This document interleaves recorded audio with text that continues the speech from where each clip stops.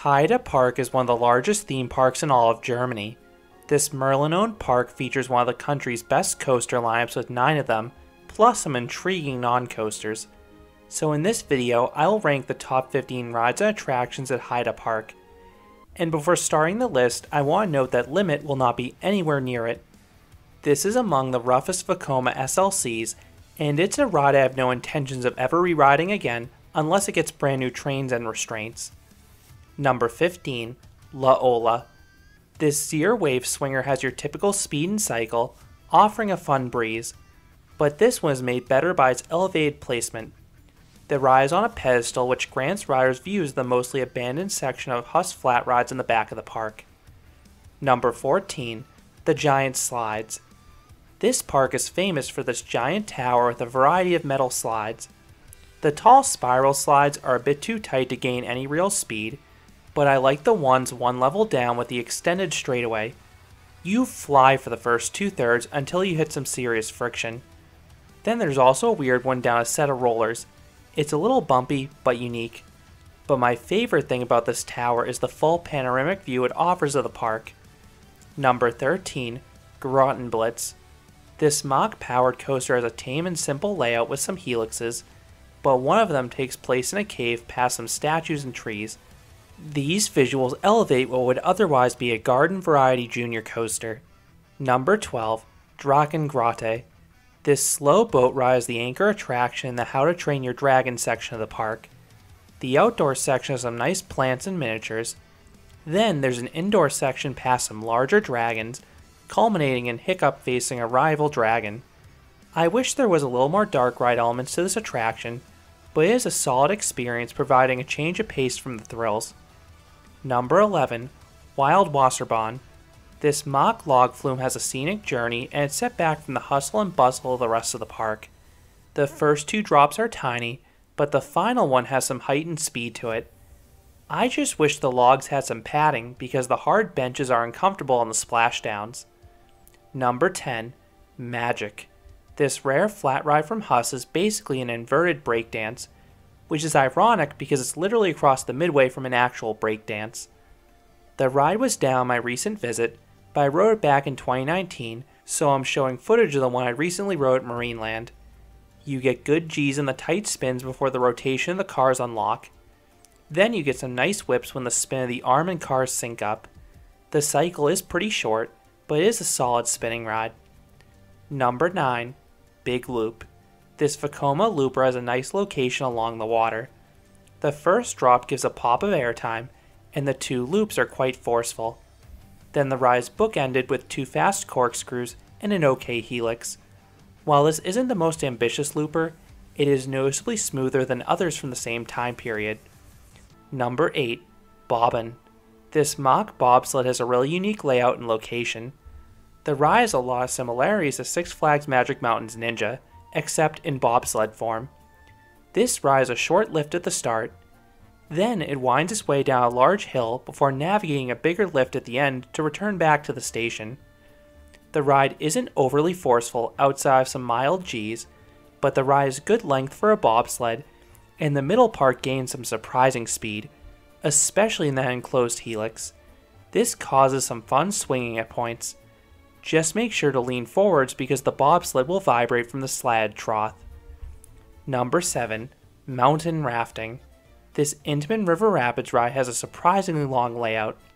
The ride goes through caves and past some buildings, and it has no shortage of water effects. You have several rapids that send sprinkles into the boat, particularly when you run up next to a wave machine. But the waterfalls will get you the wettest. The big one will get your back, while the double-sided one misses everyone. And it's also comical seeing how many boats are in the trough at once. They even bump into each other at points. You'd never see that in America. Number 6, Ghostbusters 5D. I want to begin by saying that I am a huge Ghostbusters fan, so the music and theme really gets me amped up. Using this IP for a shooting dark ride is brilliant. I think the ride system works well. The screens are crisp, and the shooting mechanics are different than other shooters because you need to hold onto a ghost after hitting it to simulate what the Ghostbusters do when trapping a ghost. I really like that element of the attraction. I just wish the scenes utilized the franchise's most iconic ghouls and villains more. Instead, you just fire generic ghosts. Still, the ride is a well above average shooter. Number 5. Croquet. This Baljar Mabillard dive coaster looks very cool. The signature 90-degree drop is excellent, offering some good floater airtime. And then you pass through the shipwreck. The cool visuals continue as you skim over the water and create a massive splashdown that soaks the midway. The rest of the layout is pretty simple, even by dive machine standards, but the Immelman and Bunny Hill weakly lift riders out of their seats before you hit those final brakes. And this ride is immaculately smooth, which is the case with most dive coasters. Number 4. Scream. This is an excellent drop tower that is much better than their namesakes at the Six Flags parks. Intamin interestingly converted one of the park's former observation towers into this 33-story tall gyro tower. The ascent offers great views of the park and surrounding area because you rotate on the way up. Then, the drop is exhilarating. There's no warning. The initial release gives a decent stomach drop sensation, and then you float the entire way down. Number 3. Desert Race. This is a small Intamin accelerator coaster, but it still packs a punch. The hydraulic launch doesn't have the same max speed as the others out there, but it's still abrupt and forcefully yanks you down the track. Then the layout maintains the speed well as you alternate between some decently forceful turns and great S-hills. All 4 hills offer solid ejector pops, and like most Intamins, the ride is very smooth. Number 2. Flug der Dämonen. This is my favorite B&M wing coaster. It has such a fun and diverse layout. The wing over drop has some hang time before whipping you back down to the ground. The speed hill gives sustained floater airtime, better than most hills in a B&M Hyper. The Immelman is a nice mix of strong positives ascending and some airtime descending. Then the final 3 inversions, including the one-of-a-kind demonic knot, offer good laterals and whip up front, and superb hang time and back.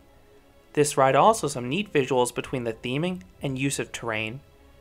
And coming in number 1 is Colossus. The original Intamin prefabricated wood coaster may be running the best out of all of them. The ride's recent retracking has it running smoother than most steel coasters. Colossus has a nearly identical start to El Toro. You have a steep first drop, 2 giant camelbacks, a large turnaround, and a speed hill. Those first 3 elements are incredible, and if you're in the back, they're about 75% of El Toro. You get some great ejector airtime on the drop and camelbacks. Plus, the valleys have good positives for a wood coaster. The middle section, like El Toro, isn't quite as strong, but you do get a little floater on the turnaround and speed hill. Then Colossus deviates. You enter this giant helix. It has some weak laterals, but it's pretty slow and really hurts the ride's pacing, which is otherwise superb. Then you have 3 final bunny hills offering pops to semi-sustained floater airtime depending where you sit.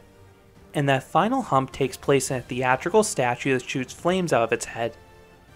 This is a worthy top coaster, and if you love El Toro, you'll likely love this coaster, and I cover that in my review. So those are the top 15 rides and attractions at Heide Park. Is Colossus your favorite as well? Let me know down in the comments. If you enjoyed this countdown, I'd appreciate it if you gave this video a like, and you considered subscribing, because there'll be a lot more roller coaster and amusement park videos here at Canopy Coaster. Thanks for watching.